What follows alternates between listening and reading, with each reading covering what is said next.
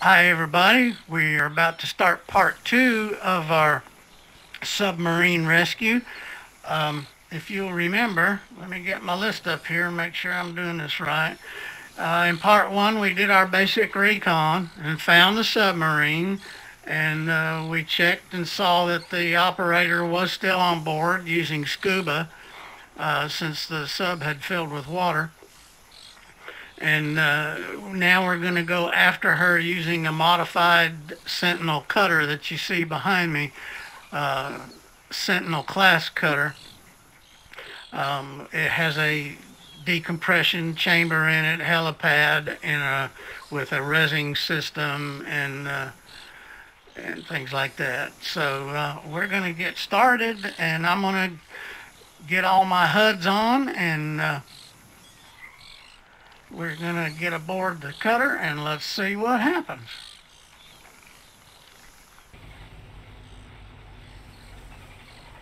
Okay, we are ready to go. We're aboard the cutter. I've got it started, so let's get going.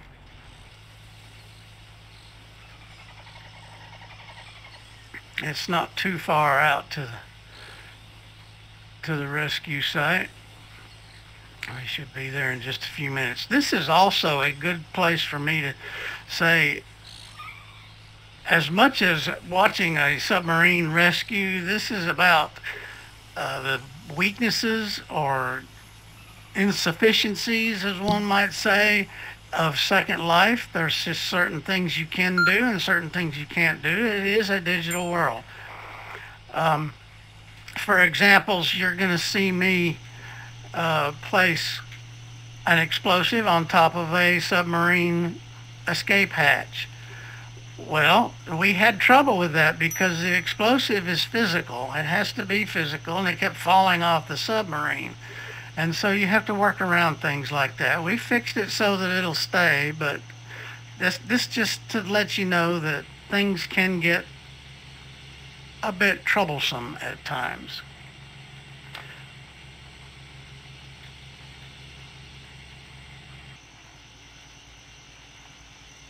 All right, we are coming up on the rescue spot now,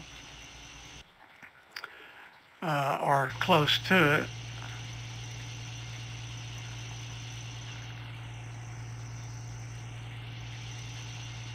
I have to just make one turn here, and we'll be there. Looking at my mini map, I see that there's someone else involved here that I wasn't expecting, but hopefully it won't be a griefer or something. And I'll get myself in position, uh, in a good position to set the explosives. Don't want to put the Sentinel class cutter right on top of where we're going to blow the hatch. So let me bring my throttle back a little bit here.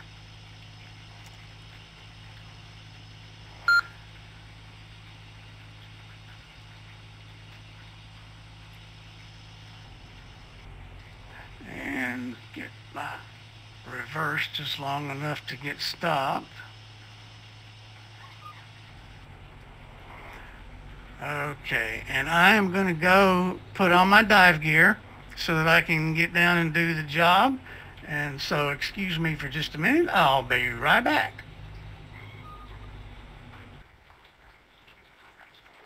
Okay, I got my clothes changed, and so it's time for me to get into the water.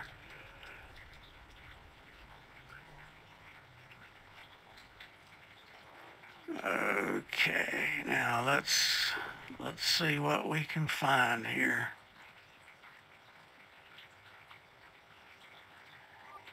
Yeah, there's two submarines here. I gotta find which one I'm after.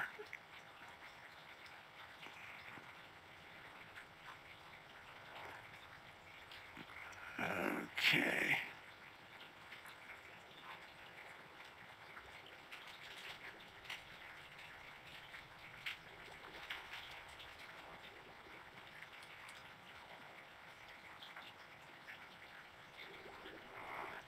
here is my target sub.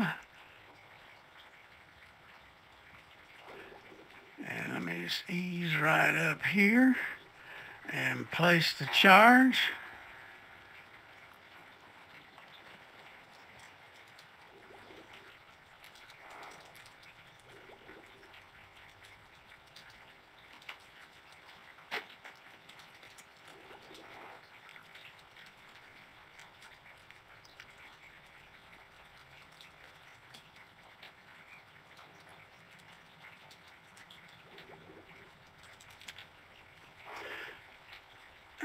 Okay, so right there is the charge, and when it blows, it's going to blow that hatch, and then she'll have a minute or so to get surfaced and into the